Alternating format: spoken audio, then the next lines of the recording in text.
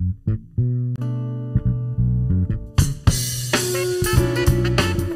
is good, y'all? Welcome back to the John Cat Show, episode 29. It's been a minute.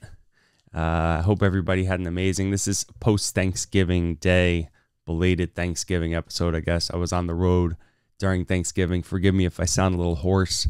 Been fighting a cold, so if I'm coughing stuff up or sound a little raspy, I'm going to edit that out, believe me, if I do. In any case, I hope everybody had an amazing Thanksgiving. We're going to get into some Thanksgiving stuff here in a minute as well. It's Sunday the 28th, I think, so it's still Thanksgiving weekend. You may be seeing this Monday morning, but like I said, I've been traveling a lot, so I'm going to talk a little bit about, stuff from the road, little things I noticed driving around. I know some of you saw I got a 4Runner recently. It's my first SUV. Thank you to everybody who recommended getting a 4Runner. I really love it. I rented one once for a road trip, and I really liked it. And I had reached out to people online. I was like, what's a good... Because all the SUVs nowadays, they look like, like hybrid minivan, station wagon. They're really appealing to the soccer moms more than anything. But I was like, what's a good SUV that's still like an SUV? The new Broncos, some of them are like little toy RAV4s, but some are legit, but they're back ordered like crazy. And I got really lucky, and I had found a 4Runner at a dealership in the exact color I wanted and everything. So I just put like 6,000 miles on that thing already in 2 months. And I don't even do 5,000 miles a year usually. So a lot of driving around. I'll have some anecdotes from that. But yeah, I'm also going to, I also want to get, like I said, I'm going to branch out. Music, movies, shows. I'm into so many things. This podcast has been, political a lot. And politics are grossing me out lately. There's way more important things in life. So I want to get into shows. I want to get into movies. I want to put lists together. So like every episode, I'm going to give you guys a list of a top something, just my own personal list, whether it's, songs, movies, music, you name it. And it's going to get real specific. So, we'll string that thing out a long time. So like if we do shows, we won't just do shows. It'll be like, best drama series or best comedy shows, that kind of thing. So today I'm going to do one of the things from being on the road, I'm going way off topic here. Sirius XM radio. I've always been one of these people that like never would sign up for Sirius. So I'd only have it if I'm in like a loaner or a rental or something. But they're smart. They give you the free trial. So while I'm out there, certain artists have their own. I'm sure you guys are like, duh, this has been going on for years. But this is the first time I really, listened to Sirius seriously. That was the worst pun. So there's a Dave Matthews channel. There's a Pearl Jam channel. There's a Grateful Dead channel. There's a YouTube channel. Like, first of all, they're appealing to every Gen Xer, end of Gen X generation like me, because they know it's the, early 40s guys who are into all that stuff and subscribe to all these things and just jam out to all the music from when they were a teenager. But you got to have a deep, deep, deep library to support your own channel. I mean, yeah, they do, fill in some of the gap by curating. The artist will curate so like every 10th song, let's say you're listening to the Dave Matthews channel, he'll throw in like a song by Outkast or something that he likes. And they give like a little preface to it. But they also play like full concerts. Here's what's really impressive about this, actually. The Dave Matthews channel in particular, like I don't know who's producing this thing, but I want to say, I'm not going to get the dates right. It was earlier this month. Okay. You could look up in November. They played 2 shows in a row in New York City on a Thursday and Friday. I was in my car on a Saturday. I want to say it was Saturday the 13th. And they played New York shows 2 nights in a row. Thursday the 11th and Friday the 12th. And on Saturday the 13th, that concert was already on Sirius XM. Like, it didn't even have the songs listed because, like, the set list wasn't even loaded. They just threw it up. And by the way, it's something I talked about before. Every band should have a soundboard recording at every concert they do. I mean, the reason most don't do it is because most can't actually perform live as well as anything close to what they do in the studio. But when you're a band like Dave, they're actually very unique. I mean, they're at the top of that list, which is they sound, as good or better. Like, they're a live band. They sound as good or better live as they do in the studio. There's no auto tuning. There's no computerization of any fucking thing going on. But they're also a live band in the sense that they string, they'll take a 6-minute song, turn it into a 20-minute song, and that version will be, legendary. And, compared to the album version, it'll go, it's not even close. And I got into them late for that reason, because I'd heard a couple album versions of songs, and also the kids who were like too into them annoyed me. And so I was like, even though they were already big when I was in high school, I didn't really get into them until I was like 20. I got into Dave late in the game. Now we're talking a couple decades later. I've been a huge fan. I've been to more than a dozen concerts, et cetera, but I for sure came in a few years late. I wasn't, Heroin Dave was slightly before my time. You hear some of the live stuff on there of him singing in like 93. It's like his voice is all squeaky and different. It's weird, but show me anyone who sings.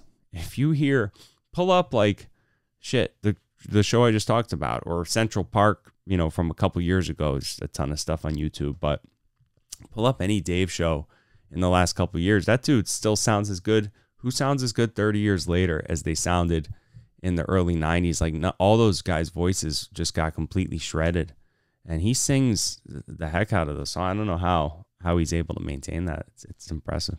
We'll get into more of that later toward the end of the show, and I'll break down that list for you. I'm going to do a top 20 Dave Matthews songs, and that was hard to do. I tried to even do it in order.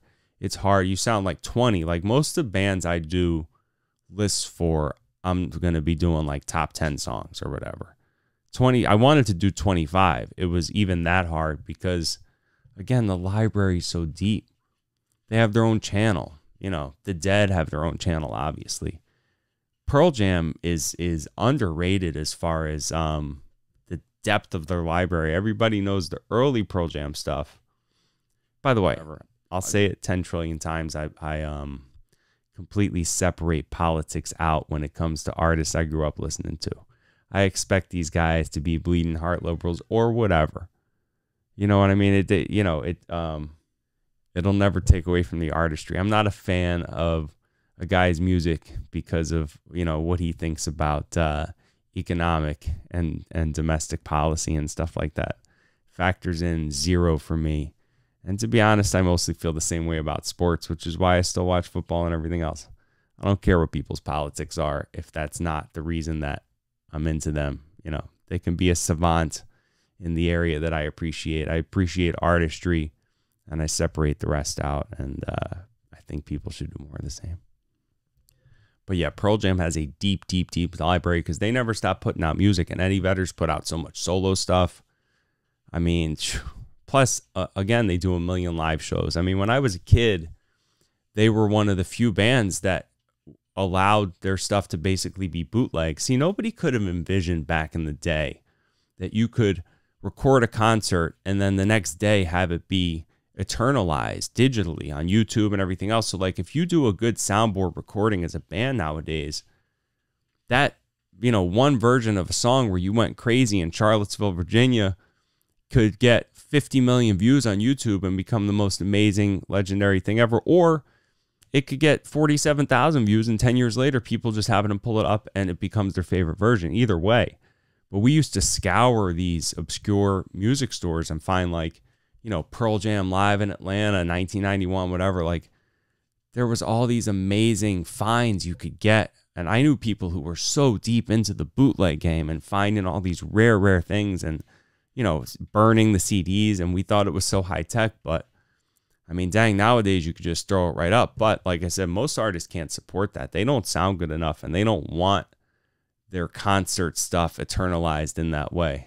But anyway, so like I said, yeah, it was Thanksgiving. So I hope everyone had a great holiday. Specifically, Thanksgiving is about being thankful for all that we have and so forth. I think that's like,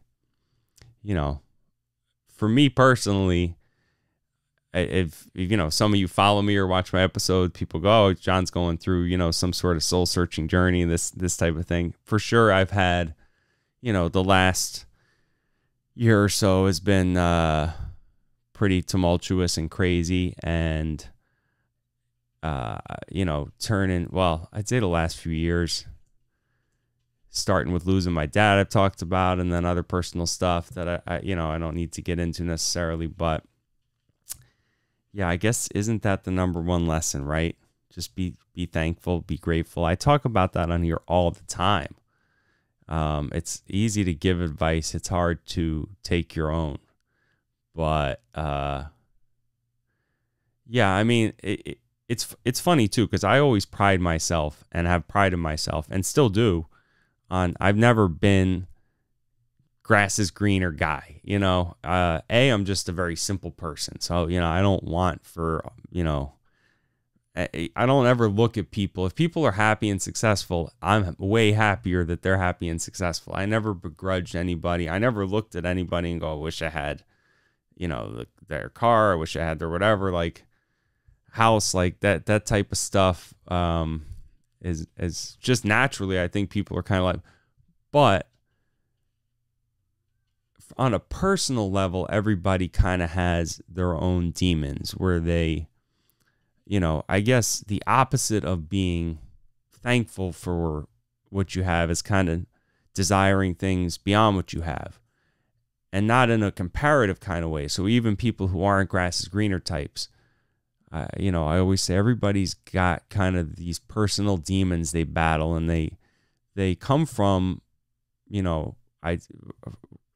a very young age. They start at a very young age based on our own everyone's perspectives of life are just so different than each other's. And the way we feel and the things that we're sensitive to and the way that we process certain information, we don't have to understand exactly what's going on in other people's heads to understand the fact that whatever's going on in their head and the way that they're viewing things is so vastly different than the way that we do. And sure, sometimes we'll run into people where it's so similar. And it's right, you go, but even then, everybody's living in their own mind, satisfying whatever weird stuff is floating around in there, built up from the time they were born until now. And just their perception of the world is so different, and perception of reality is so different. But just keeping that in mind helps such a great deal in different interactions, and just giving up kind of the expectation that people are going to understand and see things from where you're coming from, because they can't, as much as they'd want to and as much as people can empathize. Some people can more than others, and some can relate to certain things more than others. So, I don't want to make everything so black and white. I do generalize a lot, but generally speaking, always keep that in mind, and it'll save you a ton of grief, because, for one, people don't really change. They can grow and evolve and learn, but the core of who somebody is doesn't ever really change. So expecting that to happen, forget it. You'll just beat your head against a wall. And then, number two, just understanding that if something makes sense to them on a deep level, it doesn't have to make sense to you, but it should make sense to you that, because of where they come from and what they've been through and what they've experienced and all that type of stuff, you may never just see eye to eye on certain things. But yeah, be thankful for what you have. Number one, health. Like I said, I have a cold. I haven't had a cold in forever. And one thing about being on the road and all those things, you don't take care of yourself. You don't eat well. I've talked in the last episode about quitting smoking, and I definitely want to quit smoking. And I cut down a ton since I got back, because I just felt, obviously you could probably hear I still sound congested. So, but I wasn't taking my supplements like I usually take, for sure. All the vitamin D and all that. Plus the winter months, you don't get the sun. You want to take your vitamin D. I did a whole old show on supplements. You guys can look it up. But yeah, listen, your health is most important. Without your health, everything else kind of doesn't even matter. Freedom, I'll say all the time, if you got a roof over your head, if you got clean access to clean water and food and clothes and transportation, you're already one in a quadrillion the luckiest people that ever lived on the planet. So just be thankful for that. And then our families, you know, if any other lesson has really hit me over these last recent times, it's that, man, family really is important. And people, look, families have ups and downs. They have their own rifts. They have all those kinds of things. But at the end of the day, like if you ever really, really, really need people, that's a really small crew of your true family. And if you're lucky enough to have, you know, 1, 2, 3, 4 people like that in your life, that's the greatest blessing of all. So, you know, I've had like some people as siblings and stuff really step up and help me out with stuff recently, you know. So yeah, listen, be thankful for that if you have it. And don't be one of these people. Again, you can have your own demons. Live in the present, you know. You don't want to dwell in the past and on all the regrets and the shit you could have done different, or you'll drive yourself literally insane doing that. And you don't want to look to the future too much either and think about, look, there's always more. Whatever you're into, there's always going to be more. So there's a book called The Subtle Art of Not Giving a Fuck. And it talks about in the first chapter, and I didn't even listen to the whole thing. I started to listen to it, full disclosure. But it talks about how, you know, if there's a specific thing you're obsessed with wanting, you're always going to feel less than. So let's say you're obsessed with losing weight, or you're obsessed with money or whatever. Like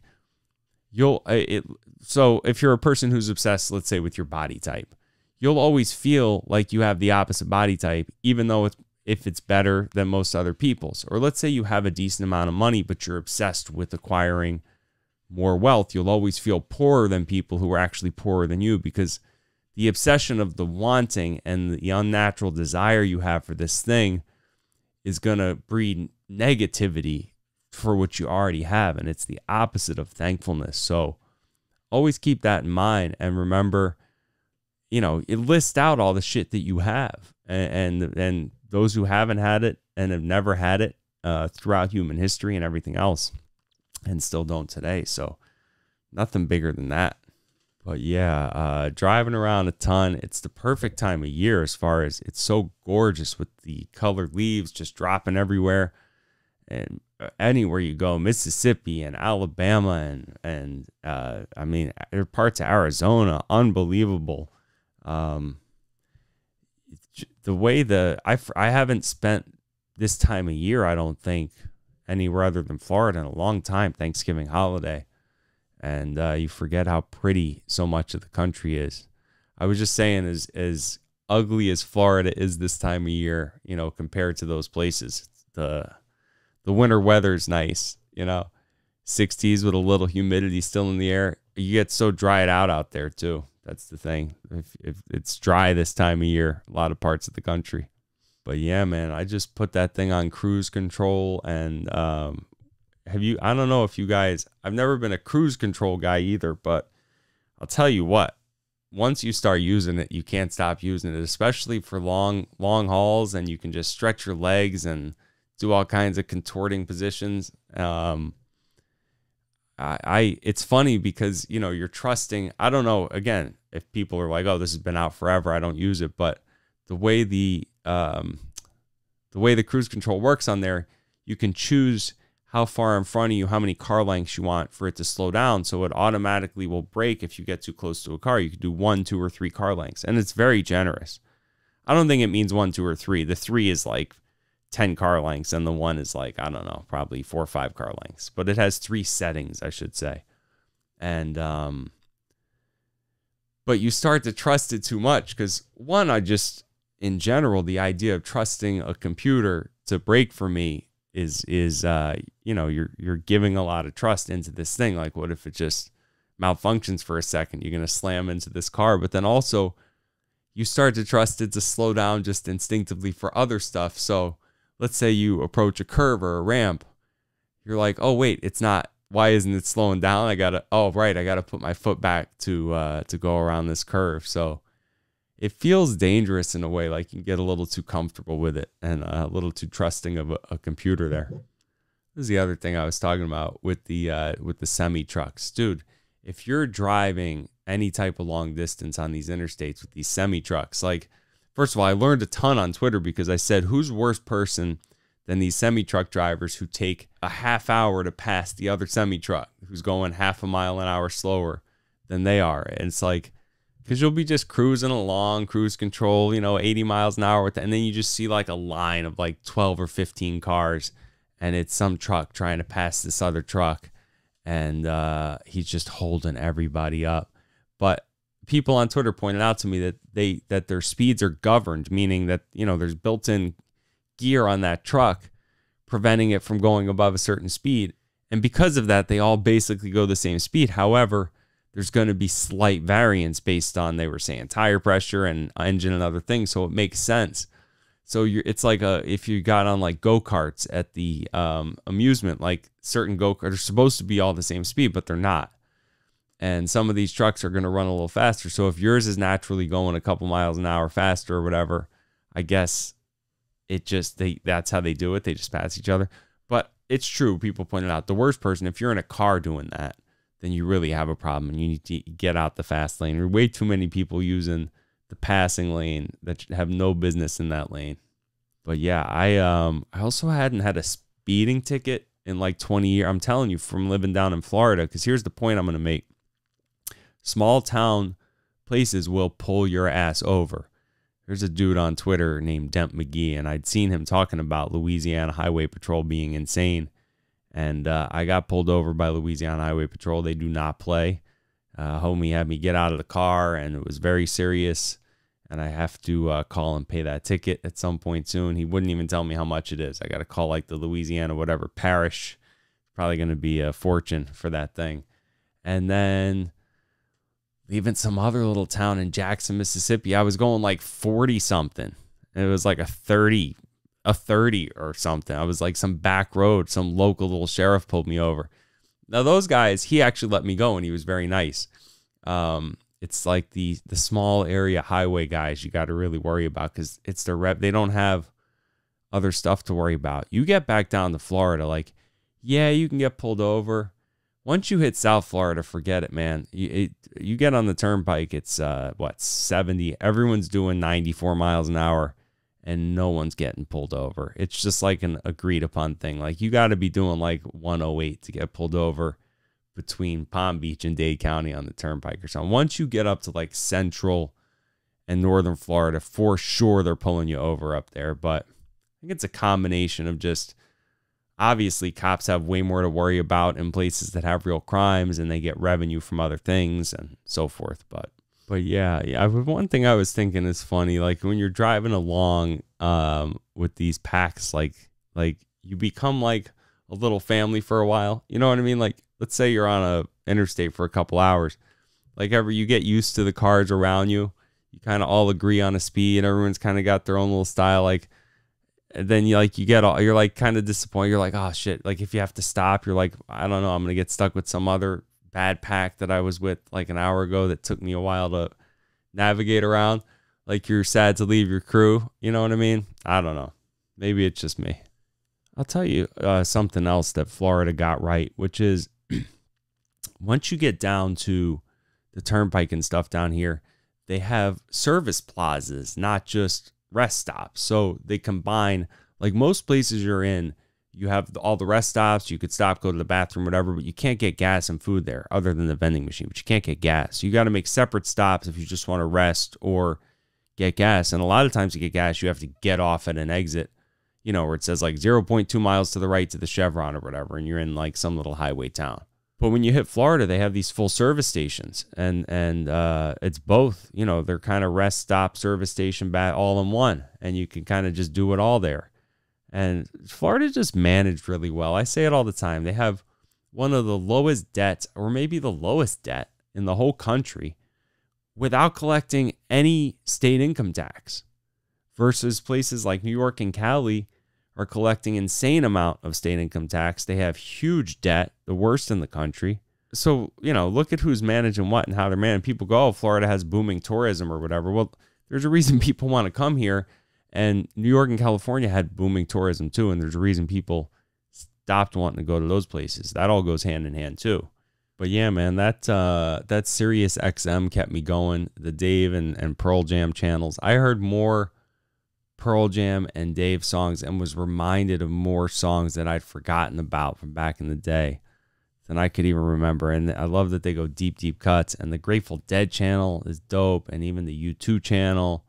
And I'm going to have to renew that Sirius. They're smart to give you that free trial. I'm going to have to renew it for the first time in my life. It's another stupid subscription I'm going to have, but I don't know. It's going to get a lot of use. I didn't know they had those channels. What do I know? I was like, oh, that's Howard Stern shit. I don't want to listen to Stern. All right, so let me give y'all the Dave Matthews top. This is John Katz's top 20. It's controversial as shit. If there's Dave fans on here, they're going to be like, oh, this dude left off all these great songs. He's not a real Dave fan and stuff. And if you don't know the band and you think they're cheesy or stupid, or you hate the type of people who were into them, maybe just pull up a couple live versions on YouTube of these songs here. And, whichever ones have a lot of views, give them a listen. I mean, if you don't see the talent there, here's the thing about Dave that makes them unique is that, I don't know, people, look, they have unorthodox instruments that people wouldn't normally have, whether it's violin or a sax or a trumpet or whatever. And, the way Dave formed the band, he basically said, hey, I need people to audition for this band. And they came in with these weird instruments. And if they sounded good, he's like, yeah, you're in the band. Like, why can't you be? And then also my understanding is that when he writes songs, obviously he writes some music himself, and he's a very good guitar player. When I say music, like the actual melodies and things. But from my understanding, most of their songs and the ones that people would know, he basically would write the lyrics and then kind of give it to the band and go let's do some stuff to it. So it's a lot of why it sounds unorthodox. And something I've always said is that Dave's voice sounds like an instrument within the band. And I think that's why, because they'll take his lyrics, and rather than him strumming along and just kind of going with his voice, they take his lyrics, they create this amazing whirlwind of music to it, and then he comes in with the voice and makes the lyrics fit the music. So it's like his voice becomes an instrument, and I think it's what makes them sound so special in any case. All right, so let's get to the list. Number one, again, this is a controversial list. And okay, one more disclaimer. I base this on the fact that, and this is hugely important, I've been to so many shows and I've listened to 1,000 more live versions of all these songs. So it's kind of a conglomerate of, number one, how do these songs sound at their best versions? So the studio, if you're comparing just studio versions, this wouldn't be fair. I couldn't even make a list of studio versions. I'd have to go back and listen to the originals. So this list may not apply to album versions. That's the first disclaimer. And then number two, again, this is John Katz's nostalgia list and how I view these songs and when I've heard them and what they mean to me and the lyrics and, hearing them at certain concerts and how great certain versions were, and all those kind of things factor into this. All right, so number one on the list, Two Step.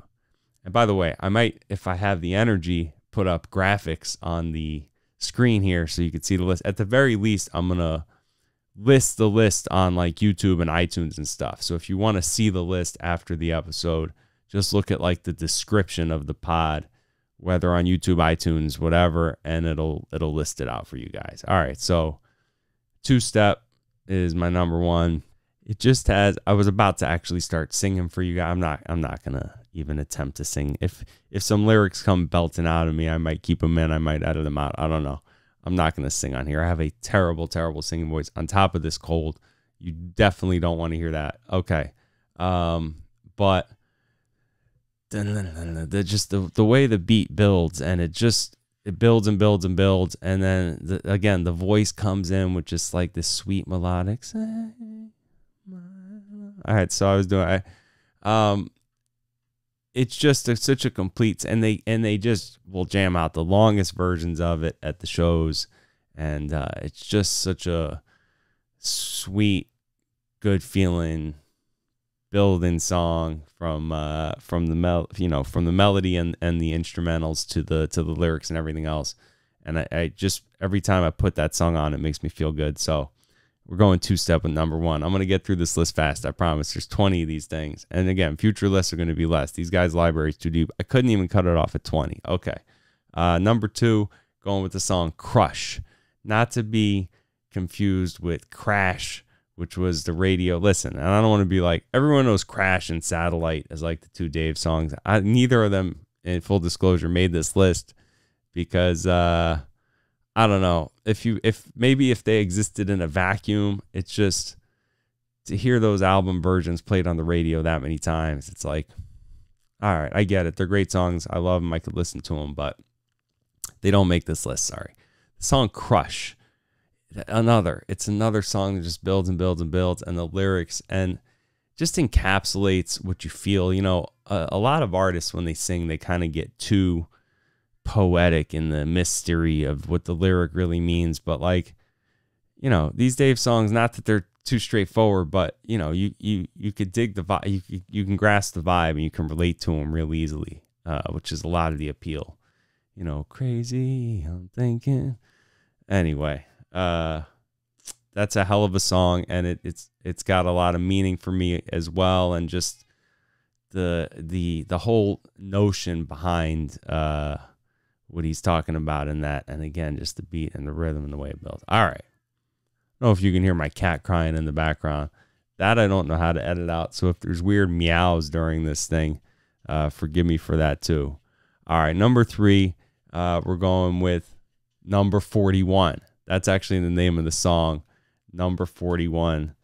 They say it was the 41st song they wrote, but then there was some other talk that wasn't even true. In any case, that's just the name. It has nothing to do with the lyrics or anything like that. Again, just such a sweet melody. Like, these are just very sweet, kind of upbeat. You know, there's some sadder songs on this list too, but all right, I'm not singing that. Let's go quickly. Number 4, we got the song Warehouse. Warehouse is one of these songs. It's like 2 or 3 songs in one. You know, it just kind of starts as one way, comes in another way, and then it finishes out another way, and it kind of repeats. It's got like one of my favorite lines. It's such a great line. I don't want to sing it. Shut up. The line says, "Shut up, I'm thinking. I had a clue, now it's gone forever." I just love that line because it's so true. You know, there's so many times you'll just kind of have a thought on the tip of your head where you think you just kind of had some insight or figured something out, like you're in a trance and something just snaps you out of, like, damn, what was I just onto there for a second? And what snapped me back into real life and away from the understanding I was about to gain there somehow. I'm going to get through these quick. Number 5, we're going to go Dancing Nancy's.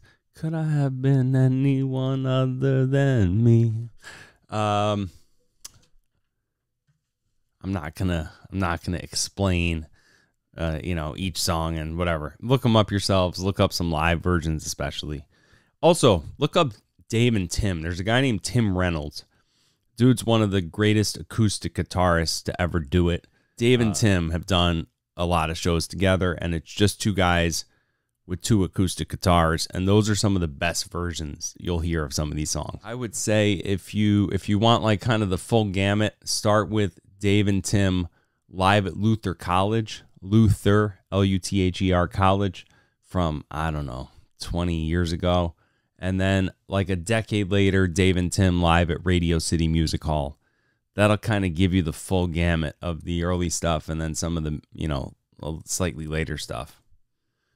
Number 6, Lie in Our Graves. I can't believe it. You know what? These songs, the lyrics are so good, I can't believe that we would lie in our graves, wondering if we had spent our living days well. I can't believe that we would lie in our graves, dreaming of things that we might have been, could have been, baby. Again, these kind of lyrics, anybody can relate to these types of things. So, number 7, Best of What's Around. Best of What's Around. Not going to sing it. Number 8, When the World Ends. don't you worry about a thing. Just you and me. Gravedigger, number 9, Gravedigger. This is like slightly later. It's funny, like these songs are old, but I think of them as like later Dave stuff. I don't know. Something about that song. That's going to be a controversial pick. The fact that I put Gravedigger as number 9, Dave fans are going to hate that, but I don't know. I don't know what they think, but I doubt people have it ranked that high. I just love that song, and I could listen to it over and over and over again. Number 10, The Stone. The Stone. This is slightly older. I was just wondering if you come along. Either if that ends up in here, I will be shocked, or it's getting edited out. All right. Number 11 is a fun little song called Say Goodbye. Again, I'm not going to get into all of these. That's like actually a sexual type song a little bit. All right. Number 12 is the song. Okay. This is actually a controversial pick at 12. It's not their song. Everybody knows the Jimi Hendrix song, All Along the Watchtower.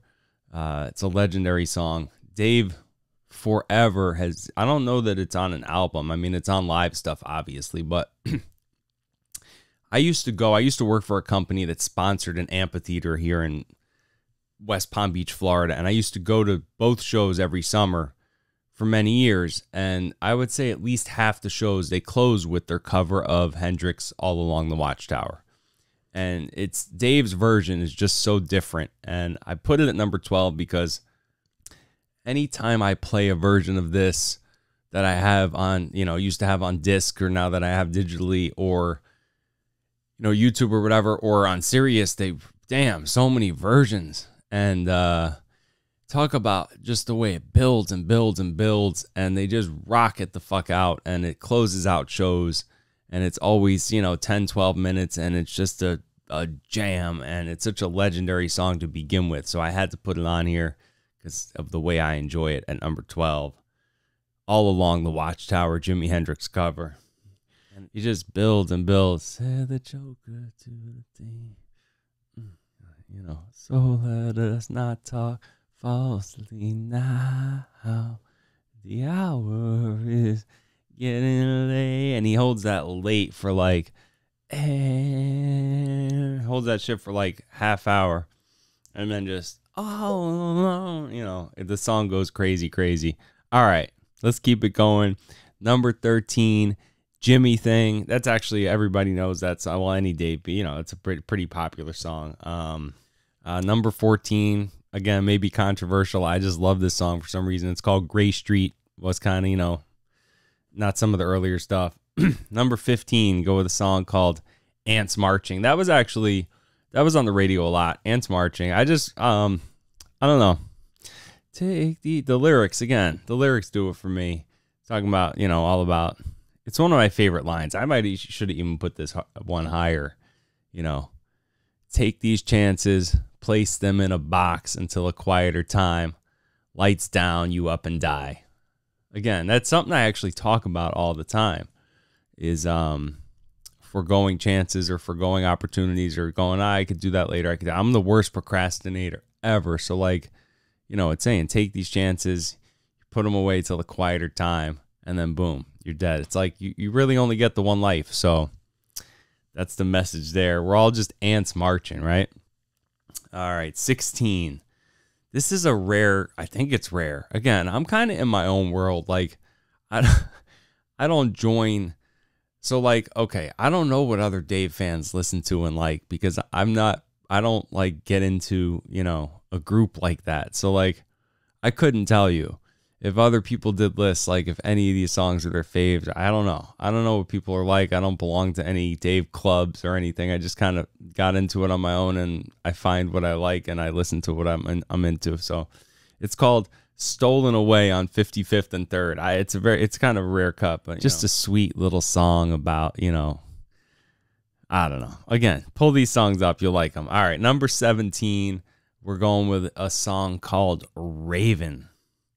It's again, I don't know how popular it is. I love it. I could listen to it over and over again. We're getting down to the end of the list here. What was that? Number 17. Number 18. This is a song called I'll Back You Up. In my understanding, this is the first song Dave wrote. This is a sad little sweet song, and I don't know that they even really perform it that much, but you know, I like listening to sad music sometimes. You get into your feels, and you know, sometimes it's like I said, everybody who's been through life can relate to a lot of different things. Life's a motherfucker sometimes, so I think people relate to some of the painful songs most of all. But number 19, a song people may know as well. It's called Trippin' Billies. Again, that's a fun song. There we go. We went from a sad one to a much more fun, you know, eat, drink, and be merry, for tomorrow we'll die. You know, again, a lot of message in these songs about, you know, take chance. You only live once. Eat, drink, be merry. Don't take stuff too seriously. It's a good message. That's a fun jam, and it's a fun one to do at shows.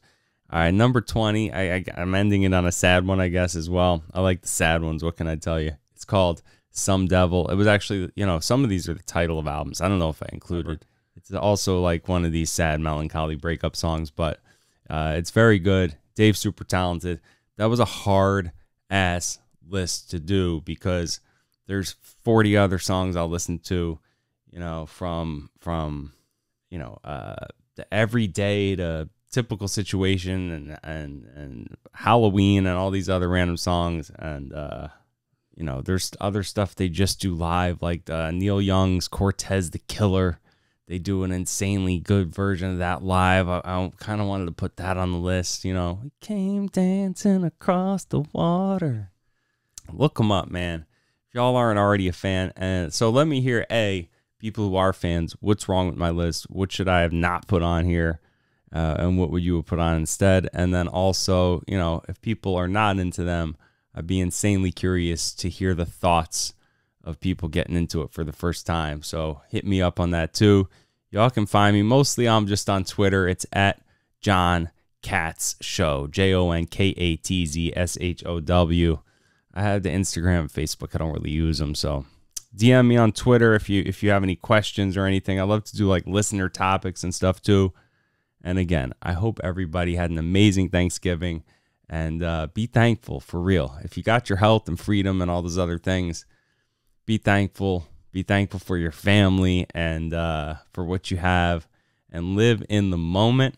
And I'm going to be, for real, kicking out a couple of these a week. So you'll see this, you know, Sunday night or Monday following Thanksgiving weekend. And I should have another one up for you in a couple days after that, you know, midweek. Maybe I'll start doing like Mondays and Thursdays, I think would be a good schedule. And I'm going to be doing lists like this. This list, you know, I'll get better. I feel like it was a little awkward and gawky the way I went through that. I'll get better at my lists, but we're going to do all kinds of stuff. So I won't do songs again next week. We'll save songs for a while. We'll do like some shows or some movies or something like that. We'll switch it up. And I love and appreciate all of you. Thank you for tuning in and subscribing and all that. And I will see you in a couple days. Peace.